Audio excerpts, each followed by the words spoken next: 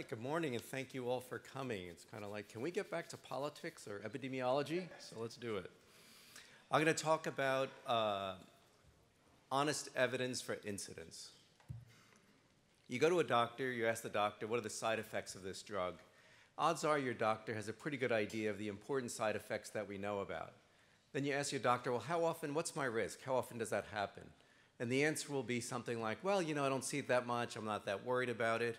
You want to know what's the number or where do you get that from? And generally, they don't have a very good answer. And even if they go on the internet and try to look it up somewhere, for the vast majority of side effects for that drug, there's no evidence for it. And even for the ones for which there is some evidence, it's actually very confusing, and I'll be showing that in a little bit. So the idea is, why don't we start simple? Do clinical characterization, as OHDSI calls it, that is non-causal. Just tally how often a condition occurs during a cohort. For example, how often there's a side effect after you start a drug.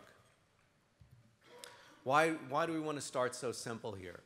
Well, if the incidence is low, then I don't need to worry about it. I don't have to worry about what if I get it right. If it's low and I've gotten the estimate right, then I don't care if it's causal because it's not going to happen because the probability is low. If the incidence is high, I don't know if the drug caused it for what I'm going to be discussing for the next few minutes. But actually, I still know I need to look out for it. If I'm starting a drug for depression and the risk of suicide is 30% after it, whether the drug caused it or not, I'm going to want to know that risk as a doctor and worry about that for my patient. Another reason to do the simple one first is that I can actually execute the all by all, that is every drug, every side effect. Not every side effect, every condition. And that's what we've done and I'll be showing later on. Also, it's fewer assumptions. When I give you a number, here's the incidence when you start a drug, here's the incidence of this condition, you understand what I'm expressing to you. There are no assumptions, there are no statistical models, I'm just counting something. So it's easy to grasp. But it's less simple than it sounds. And the truth is it's quite complicated, as I'll be explaining in a moment. And so let's get this one right first before we get to the more complicated causal ones. So at the end of this, you'll be able to answer for any drug and any side effect. When I start this drug, what is the chance I'll experience a condition in the next year? So what are we talking about here? So on the far left and the far right are the observation period. You have a person in a database, and they're observed in that database from the black arrow to the black arrow. Then within that time of observation, they enter a cohort. That's the cohort entry to the cohort exit in blue. That cohort, in most of my examples, will be something like starting a drug for the first time, and the cohort lasts as long as you're on the drug. Then there's some time at risk where I'm worried about whether a condition occurs, say a side effect, or a positive condition, maybe one of the purposes of giving you the drug. And then there's some outcome I'm interested in. That's the outcome occurrence. If it occurs in the time at risk, then I count it. I can measure the proportion. So two metrics I'm going to show. One is proportion, which in the numerator will be the number of persons in my cohort who experience that outcome during the time at risk, divided by the total number of people who are at risk in the cohort. The other choice is an incidence rate, which is the same numerator, how many experience the outcome, divided by, in this case, the number of person years or person days that the person is at risk. So I can do a rate or a proportion. So let me just dive a little bit deeper on what we are and what we aren't doing. On the far left is, in dark blue, is the baseline risk if you never took a drug. Now these are all made up numbers I'm showing you. For the risk of stroke off warfarin, an anticoagulant.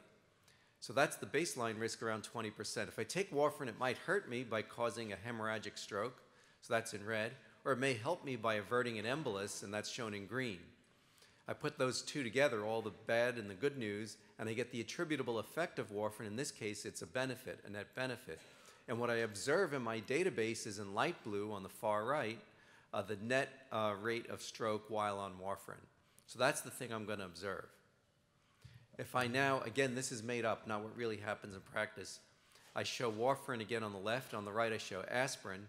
Here, the net benefit of aspirin, it also can cause bleeding. It also can avert emboli. So the net benefit of aspirin is smaller than warfarin. Yet because the initial risk of stroke in that cohort is lower, the final incidence is lower on aspirin. So if I want to know should I take warfarin or aspirin, the way to answer is not necessarily to look at the incidence of stroke on the two drugs, because aspirin looks better, but it looks better because the initial risk was lower to begin with. It was given in a lower risk group. However, those two numbers are still useful on the right. For example, if one of them was a 0, if that light blue is in 0, then I'd know there's no risk and that I'd be safe.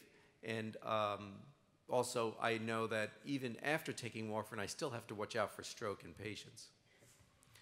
So there's a zillion, there are many different things that make this complicated, and I'll go through them one at a time. How do you pick the target cohort, that is, say, in this case, the drug? Should it be new users of the drug, using the drug for the first time? Just to pick one concrete example, if I pick new users of drug, how far do I look back to make sure it's new? If I look back just one day, then they may have had the drug a week ago and I would have missed that, so it's not really a new drug. If I look back 30 years, then I'm not going to get any 20-year-olds in my cohort. So I have to make some choices and maybe make a complicated algorithm to figure out what's a new user of a drug. How about the outcome? Should it be the first time I ever experienced that outcome in my life? Should it be the first time since the drug was prescribed? Or just should I count every occurrence as another event? I might have a different opinion whether it's a heart attack, which I may want to count more of them, or diabetes, where once you start it, you probably stay on diabetes. Another thing you can ask is, what's the sensitivity and specificity of my definition of the outcome? If I pick any ICD-9 code for a diagnosis, I'll get a lot of them. But if I ensure, say, for GI, gastrointestinal bleed, make sure it's a hospitalization for GI bleed, then I'm more specific. I make sure it's a serious bleed, but I'm going to miss some bleeding events. Which time at risk should I use? 30 days shown first, a year is the second one, while they're on the drug, or for as long as they're in my database once they start the drug, whether they stop it or not. So I have different choices of time at risk. And then once we pick a time at risk, what about people who leave the cohort, that is, leave my database halfway through their time at risk? Time at risk is a year, they leave the database at 6 months. Then I don't know what happens for the last 6 months. Should I count everyone who entered the cohort? If I do, then I'm guaranteed to do an underestimate. I have a lower bound in the incidence rate. If I do the opposite and only include people that make it all the way through the cohort, then I likely have an upper bound. If the rate of side effects is roughly constant, then it will be an upper bound. And in fact, if you do both of them, the answer will be about halfway in between if the risk is constant. What metrics should I report? I already mentioned proportion and rate. Do I put 95% confidence intervals around it? What happens in the literature is you give a sampling error variation, which is, as we use databases that have 100 million people, that's vanishingly small. Certainly the uncertainty in my estimates are larger than some very, very tiny confidence interval just because there are a lot of patients. So what we do is, for now, is we're characterizing it by doing it in many databases and giving you a range from the lowest to the highest, and that is probably a better estimate of uncertainty than anything that you'll get by doing sampling error in the literature. What data should be used? This again comes back to using the data in the network and studying the heterogeneity across the data. It's not bad news that the Medicare database is mostly old people, older generation, because then I can see what happens there. I can see in a different database what happens with a younger population, and I can start to understand the differences between them. And you can actually come up with a framework for a hierarchy of uncertainty that I won't go through now, but there are some forms of uncertainty that I want to know about, that is biological differences between people and environmental differences, and there's some I'm trying to get rid of, like ETL, software errors. And sampling error becomes vanishingly small, as I already said.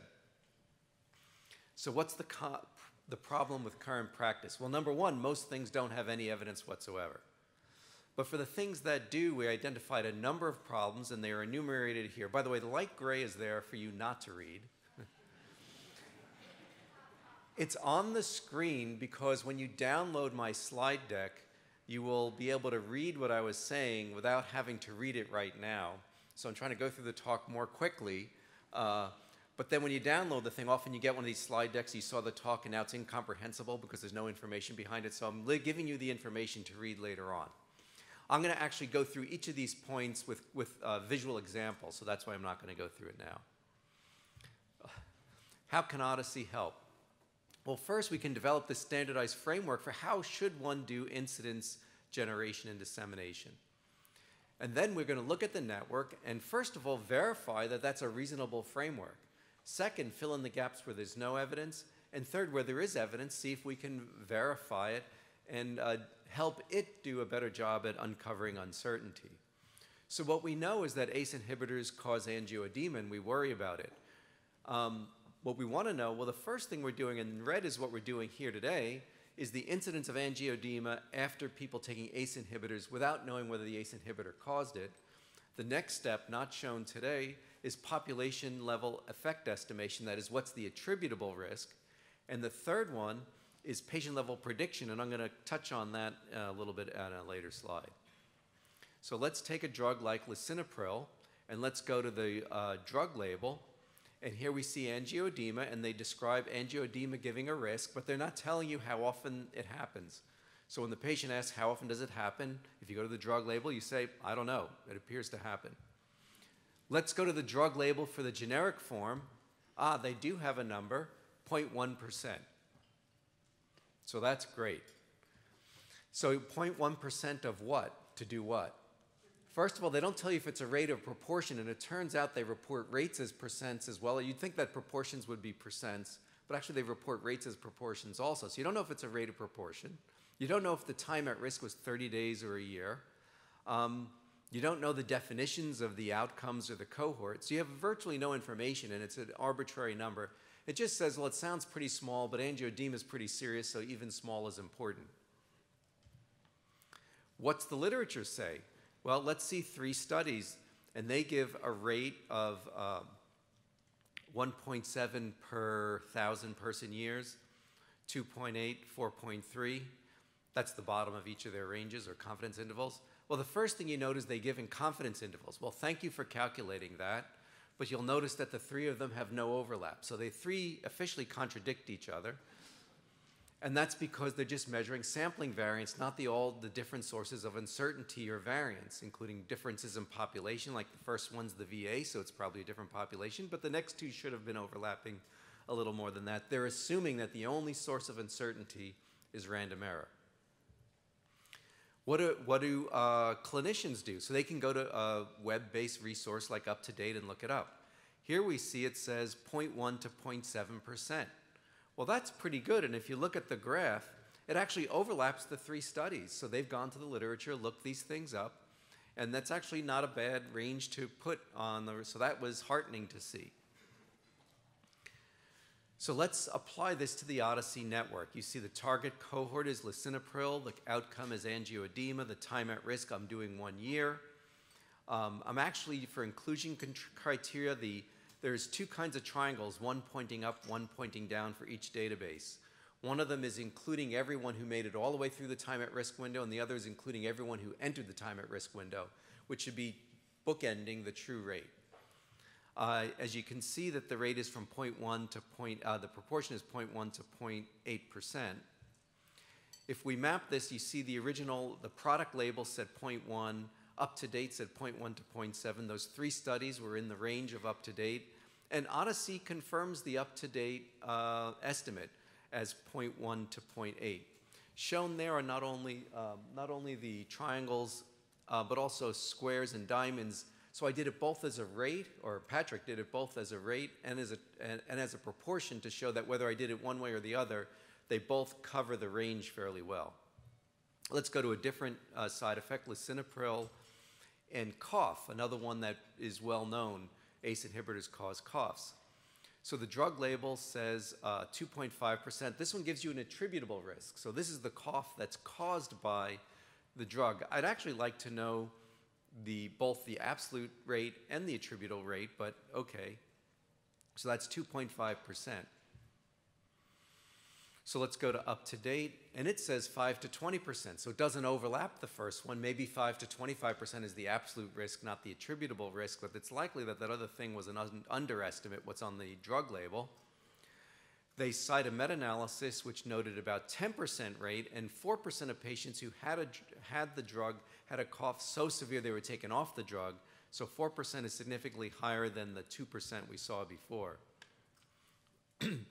If we go to the literature, this study by Bangalore says 11%, so not too far off from that other 10% rate. And this is for enalapril, and that's almost 10 times higher than the drug label. And the times you take it off the drug is 2.5%, which is 20 times higher than the drug label says. We go to OHDSI, and we get a range of 3 to 14%. So remember, up to date said 5 to 20. We're getting 3 to 14. That meta-analysis I just showed said 9 to 13. So they're all agreeing with each other fairly well. So now let's go to sertraline and looking at suicidal ideation, suicide thoughts and behavior. As you start reading, you see there's maybe an increased risk. You may have read about this in young people, although a decreased risk in older people. And they show you attributable risk of how many cases. So in this, per 1,000 patients treated, 14 additional cases in the youngest, 6 fewer cases in the oldest. One thing I want to point out is I actually want to know the absolute risk also, because I do want to know, just because I'm giving a drug, I wanted to know what the baseline risk is when I'm actually treating a patient. But moving on from that, I go to the literature, I see this study which says 400 out of 100,000, or 0.4%, where the time at risk was 8 to 10 weeks. And they say that's kind of short for this kind of study. That's what we found in the literature, so we couldn't fix it. So let's just say, I don't know, maybe 5 times as much if we were to do a more reasonable one. So that's their estimate of what happens, of what would happen. So we're saying in OHDSI, well, maybe you're right and maybe you're wrong. Why don't we just measure it? So first, let me show you the 30-day suicide ideation and suicide risk. And we get a number of 0.06 to 0.99, which does cover the 0.38 estimate. Now, if I do the 2 risk windows, first 30-day and then 1 year, you can see that it actually increases it by about a factor of 4. So if I increase my risk window, I go up. So their estimate of 5 times bigger was actually pretty good. The difference is they asserted it and we measured it. So now look at GI bleeding in the setting of sertraline. This one says there may be an increased risk. Well, that's not telling me enough. This one tells me an odds ratio. Well, an odds ratio is interesting if I'm trying to tell causality. Does the drug cause it? But if I want to know what to tell the patient, this is not enough because I need to know the absolute risk to calculate how much this odds ratio causes extra effect. Again, we measure it, and we find 0.2% to 2% if we take a strict definition of GI bleed.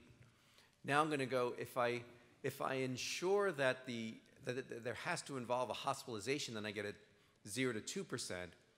If I say it could be any kind of GI bleed that I was seen as an outpatient, then I get 0.2 to 5%, so about doubles the risk if I'm a little more lax in my definition.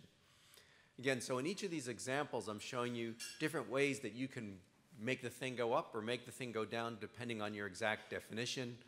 Our tendency is to run them all and show the user now that's hard for a patient to understand, but to someone who's understanding the evidence, to give you all the different parts, and then you can judge how to apply the information. Now I'm going to do another one for sexual dysfunction. Here they actually show both the absolute and the attributable risk. 14 and 6% for different forms of it is the total risk, with the placebo being 1%, so the attributable risk being 1 minus those 2 numbers. But the package insert, the drug label says probably higher than is actually reported, because they admit that sexual dysfunction is not going to be reported that frequently. If you go to up to date, they say the actual rate is probably 15 to 80%. So 1 in 7 to 6 in 7 rate, which is a pretty wide range, which basically says it's not 0 and it's not everyone, but it's anywhere in between. So now let's go to OHDSI, and we picked this example on purpose. Well, I'll go into that a little bit. OHDSI is shown here. We see good consistency, and the rate is 0.04% to 1%. So that's a lot lower than 15 to 80%. So why did we pick this example? We picked this example because we wanted an example that didn't work, where we knew that there was going to be bias and that people were going to underreport, and even when they reported it, wasn't going to be coded in the billing codes. And you can see that it's consistent across the databases, and yet it's too low. So this won't always work. So we developed a framework for clinical characterization of outcome evidence. And that framework meaning, and we're not done with it yet, but all the different choices you have and what are the consequences of picking one choice over another. That's what I mean by a framework. We then demonstrate its reliability across several examples, but then we highlight at the end that, in fact, as with all observational evidence, we can't assure that the reliable results, or actually accurate results, depending on the context. So if you go and you look at this and the rate is high, why might it be high? Well, first of all, realize that the rate is going to be high for the indication for the drug, right? The reason you took the drug is going to be high on the list. Now, you'd think that we got rid of those because we're only looking at things that occur after you start the drug. But first of all, the side effect may be common in the underlying population without the drug. The indication may not be the indication for the thing may be the risk of a disease rather than the disease itself. Like it might be risk of heart attack rather than heart attack. So even though you take the drug, you may still get a heart attack despite it. So that could make it go high. Things associated with the indication and reverse timing, like often in the electronic health record, the drug, the prescription, and the diagnosis may flip, and you may think the diagnosis occurred after the drug when it actually came before it. Or it could be what we're really looking for, attributable risk, that is that the drug caused that thing. If the rate is low and accurate and the side effect is not serious, then the side effect may not be important, but the current version is only based on billing codes, so you're only going to get side effects that are reported and are worthy of billing. So that's the caveat. So I would say that you have to read it and then interpret it. We don't use this for discovering side effects. This is given that you know what side effect you're interested in, you can go and look it up.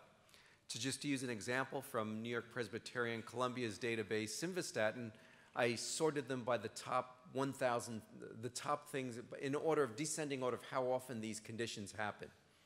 And the first 1,000 weren't interesting. But the good news was when I finally got to side effects I cared about, like in simvastatin rhabdomyolysis, the rate was stunningly accurate compared to what's in the literature for the ones that are in the literature. So what were those first 1,000? Was things like hypercholesterolemia, that is the indication for the drug, and things associated with it. And since we're using all different forms, we're literally doing all conditions at all granularities, there are about 100 words for, not words for, but different forms of hypercholesterolemia, all of which can be elevated, and that's why there were so many terms before it. So you can't go through a list and saying which ones are the important ones. You have to know which ones to look for. But just looking at it for myself, when I start a drug, I'm probably going to go on the database and look up for things that I care about, say things that are on the package insert, and just see what the rate was in OHDSI and draw my own conclusions. Okay, so let's, so this is on the internet. I'm not telling you the URL until the demo is over. Because what went wrong this morning is that we were over using our API for the vocabulary. So I'm going to type in lisinopril and cough.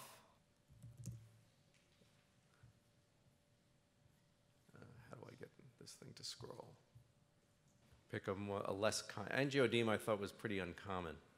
Pick it as a side effect that has fewer synonyms.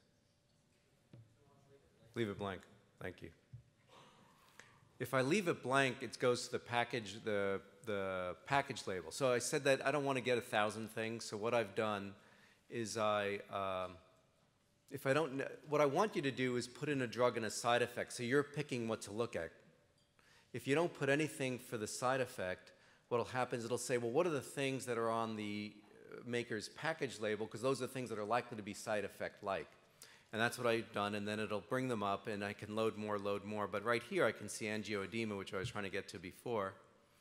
And then it'll show what would have shown if I had been able to do cough. So we see angioedema in the setting of lisinopril has a rate of 0.001 to 0.008%, 8 proportion. That's not a percent, that's a proportion. It's graphed there. We have to think about we're thinking about the axes and how to do that. Because I'm pointing at the screen, sorry. We don't want the axes to change their definition over time because people may think it's big when it's actually small. So we're working out that in the log scale most people can't process. Below it, what you'll see is all our databases and the actual rates shown for that disease. And then what we do is both for patients for the cohort where we ensure that person has the full time at risk and ones that are a partial time at risk. So you can go in, and on my Mac, I can get and just scroll down and get whatever side effects I want. So some observations. So you can, after this, and when that wasn't a bug, that's just how to use this laptop for me. You can type in any drug and any side effect and see what the OHDSI database shows for you. Uncertainty assessment is the linchpin of reproducibility and honest evidence. That's the key thing to solve in any of these problems. It's not just sampling variation, it's time to stop pretending that that's what we need to show in our studies. Showing a confidence interval that's minuscule is just not useful. And we need to stop saying, well, it's just an observational study, so we don't need to trust it. We need to make our observational studies reliable and put in the right amount of uncertainty so when we give a result, it's believable. Even if the confidence interval is very wide, at least we're being honest about it. We want to exploit the network to learn about uncertainty, although as you've seen, in the example of sexual dysfunction, that there was bias that was replicated across sites. So we want to learn to model full uncertainty. We like to pull in the knowledge basically. If there is literature on it, we want to pull that onto the same screen that we're showing the OHDSI evidence, and you can see if there's a discrepancy which would cause some skepticism about the result. So we want to look at other target populations restricted to different treatments, stratified by age and gender. And we want to look at patient-level prediction, that is transitioning from what's the risk in everyone to what's the risk in individuals, and you'll see that more in Jenna's talk in a little while. So this is just a proof of concept. We need your help. First of all, if you have data, you can run the all-by-all incidence analysis for us and donate those answers back to this so they will show up on that screen so we get a broader range of the population, and your population will be included in those estimates. If you're a methods researcher, we could use your help in estimating the uncertainty range. What's the best way to do that beyond just doing a simple range? If we have 1,000 databases in there, we don't want to do the range anymore. We could do the interquartile range. It'll be too wide. But estimating a good model for it would be a good thing. If you're an open source developer, build a better user interface to this database. The purpose of our user interface is not to access by doctors and patients, just to demonstrate it so that other people will take the database and build a user interface and incorporate it into their systems. I want to acknowledge the Jane Kaskinis and Ted Giovannis Foundation for Health and Policy for funding this work, and Ted's in the back of the room. You can thank him. Thank you, Ted.